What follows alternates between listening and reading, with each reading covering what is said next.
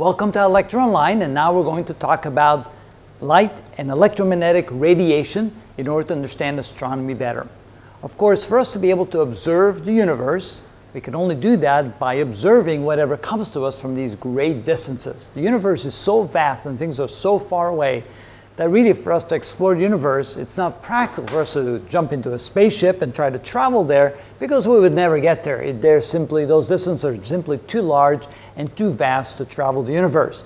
Only in our imagination, and of course in movies that we probably like, such as Star Trek and Star Wars and so forth, we travel to the far ends of the universe and the far ends of the galaxy, not possible in real life. So for us to study the universe, we have to study the information that comes to us, and the way that information comes to us is through electromagnetic radiation. And light is just one form of that electromagnetic radiation.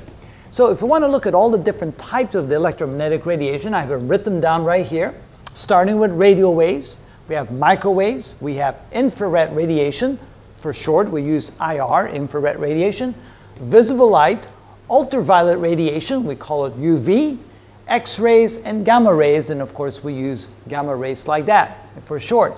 And for the visible light range, even though it's only a very small portion of the total electromagnetic radiation band, in that small portion, visible light, we have the colors red, orange, yellow, green, blue, and violet, purple, indigo, whatever you want to call it violet. And so then you see that since light is between infrared and ultraviolet, notice we go from infrared to red light and from violet color into ultraviolet color. Now ultraviolet is no longer visible to the eye, neither is infrared. So the only electromagnetic radiation that's actually visible to the human eye is what enters our eye in the form of visible light. And that's why we call it visible light. It's only that which is visible to us. Now there are animals and there are insects that indeed can see in infrared. So they can actually see images in the dark because of the infrared radiation that they're able to detect. And so they're sensitive to that and they can actually make images from that. We as people cannot do that. Now, what is the difference between all this? Well, it turns out that in a certain sense, there's no difference whatsoever between any of these types of electromagnetic radiation. Yes, in the sense that they have different frequencies and wavelengths, and we'll get into those details in another video, but other than that, it's actually the very same thing. It's all simply electromagnetic radiation.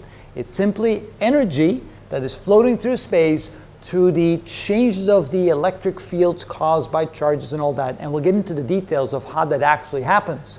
All we have to know at this point is simply that there's different types based upon their wavelength, based upon their frequency, and notice that they're really all part of the same family of things, what we call electromagnetic radiation. And visible light is simply the portion of that total band that we can actually see with our eyes, and that's why we call it visible light. If you're interested in this, we have quite a few videos coming explaining all the details of what electromagnetic radiation really is and what how it's actually caused to exist and where it is and how it exists and what it does. It's really exciting. Once we understand that, we can then see how we can utilize our understanding of electromagnetic radiation to go and explore the universe. And that's what this is all about.